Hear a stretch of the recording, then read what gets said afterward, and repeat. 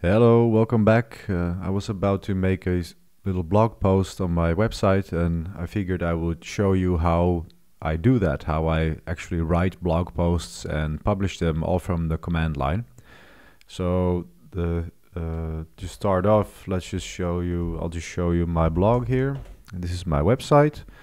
This is more like a public zettelkasten where I just publish the things that I'm learning. I write notes on what I do, and then I publish them here. Sometimes I write a bit longer articles, and sometimes I just share something really short and small, like this. Like you can abort operations on AKS clusters now. I found that useful, and I wanted to save that and share that with any potential others that are reading my website. So check it out. This you can check out the Start Here page, and here I've written all about why I do this and how. So the thing that I want to share on my blog is something I've been meaning to do for months, but I just haven't really gotten around to it. But this weather to check the weather from the terminal. So, and to do that, you use a curl command, and you curl wttr.in, and it shows you this very pretty overview of the weather for today, tomorrow, and the day after that. And there's all sorts of ways you can modulate this. So if I believe it's /Amsterdam, yeah, and then it will show you the weather in Amsterdam. And let's check out what the weather in Oslo is gonna be like. It's actually a light rain and shower there now, and it looks like it's going to be pretty decent weather there as well. So that's nice. Check it out on there's a GitHub.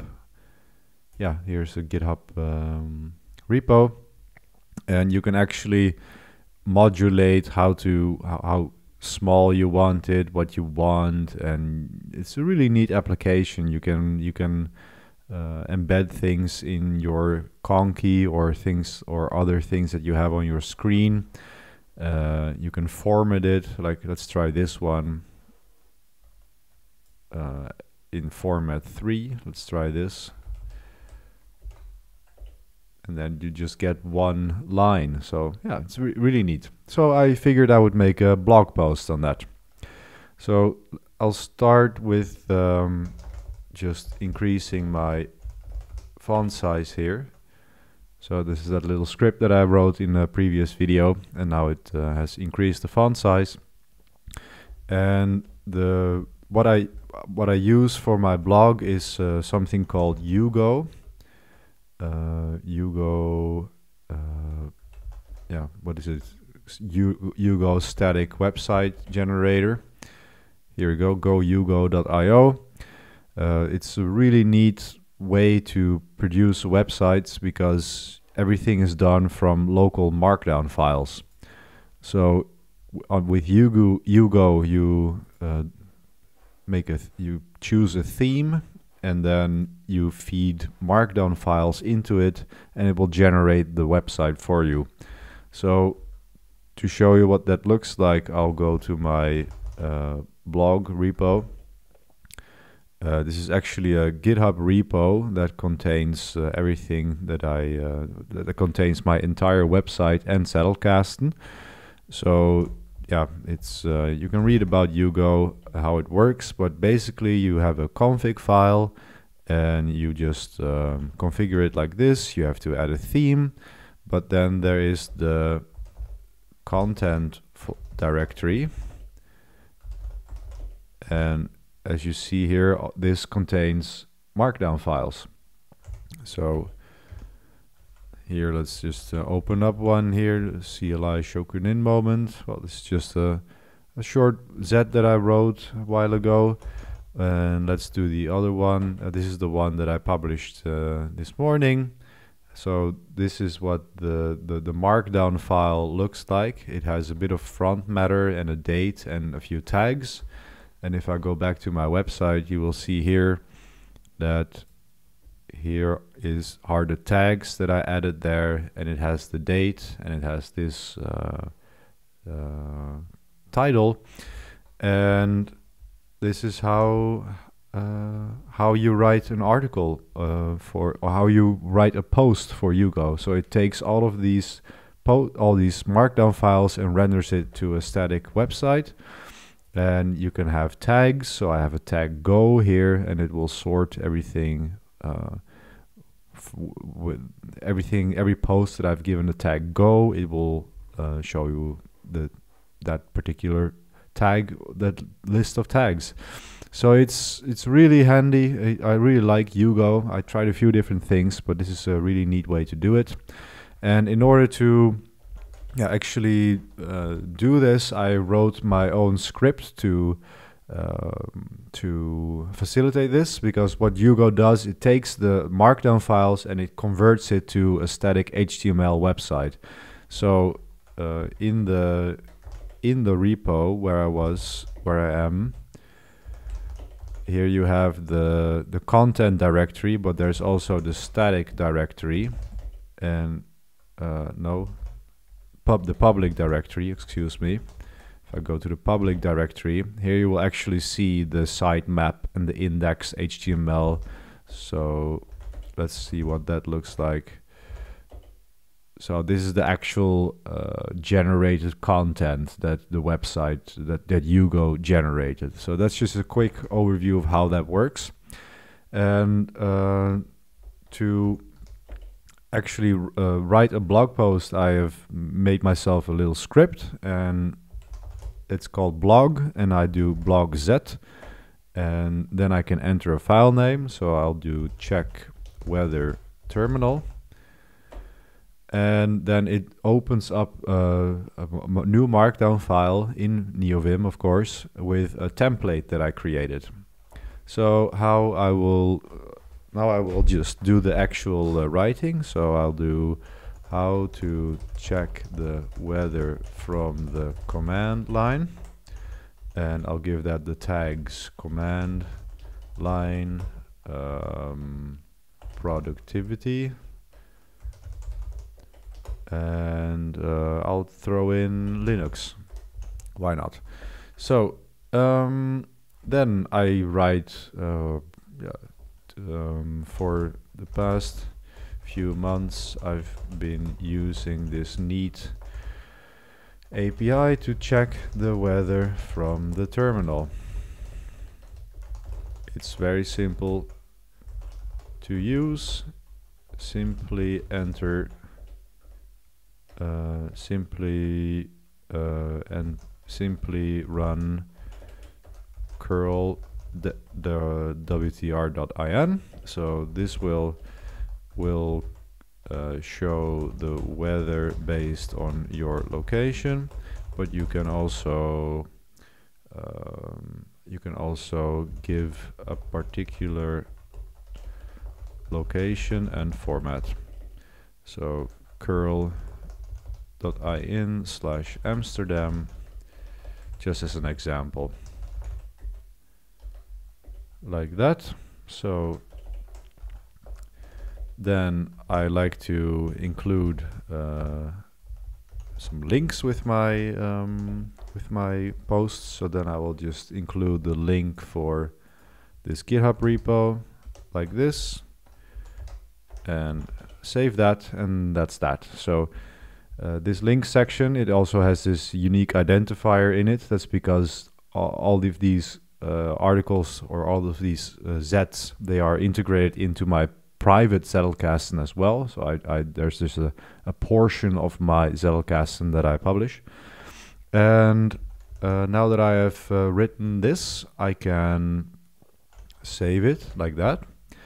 And then what I can do is I run the blog reset command, and I'll go through the script afterwards.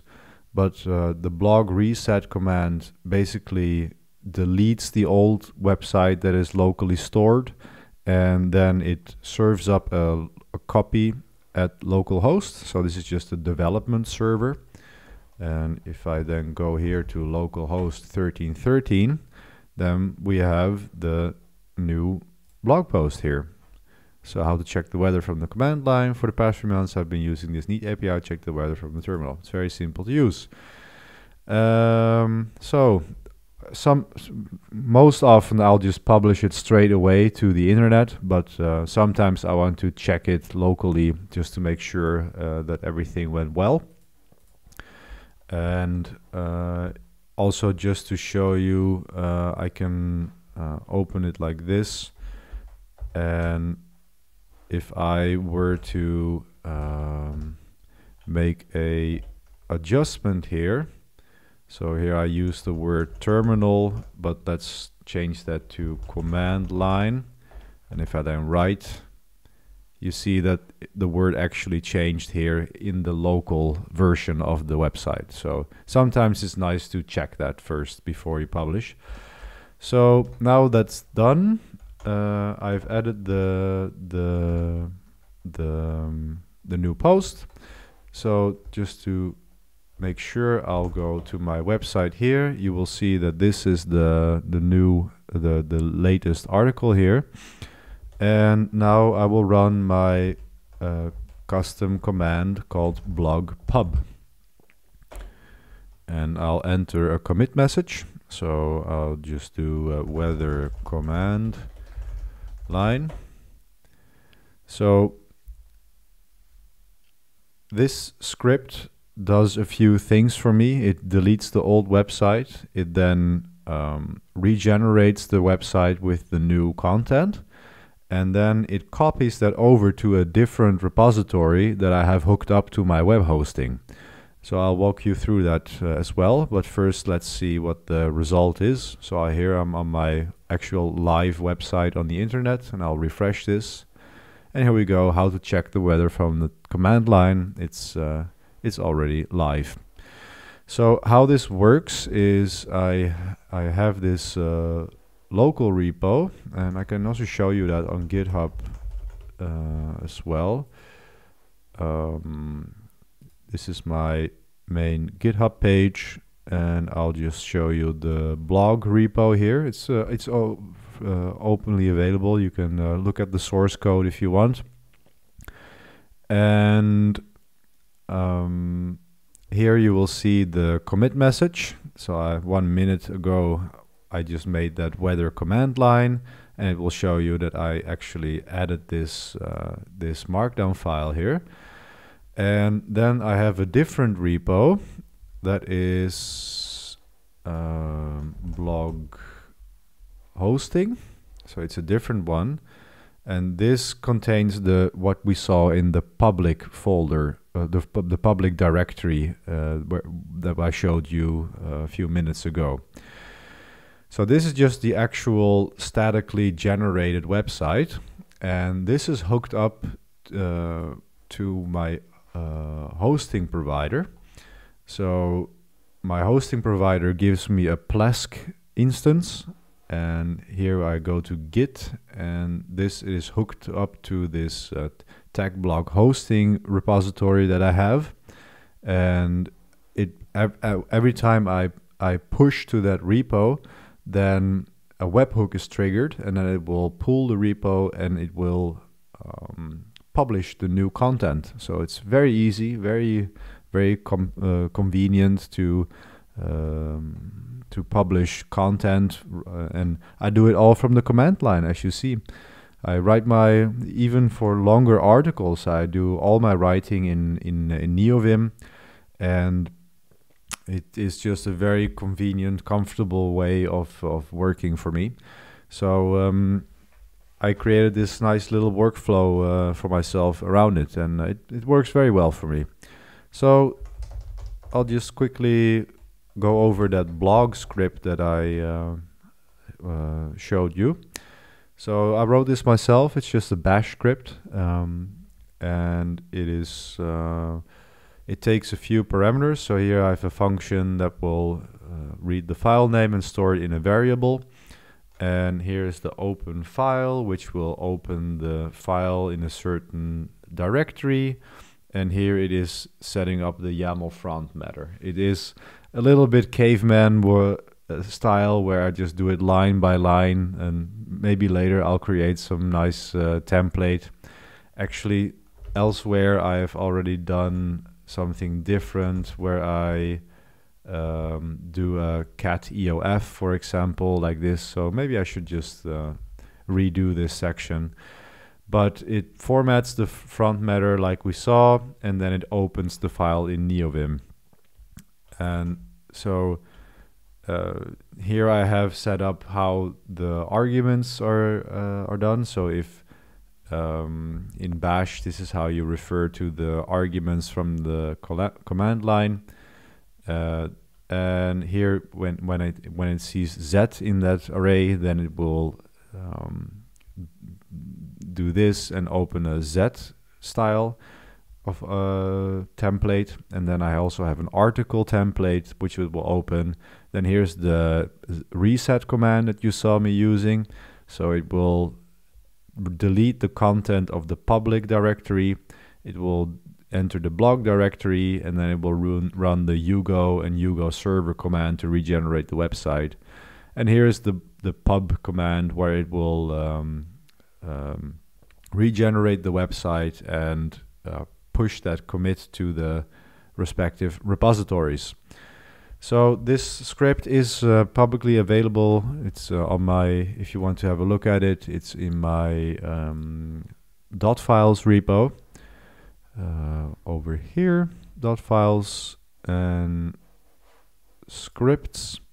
Here you will find blog.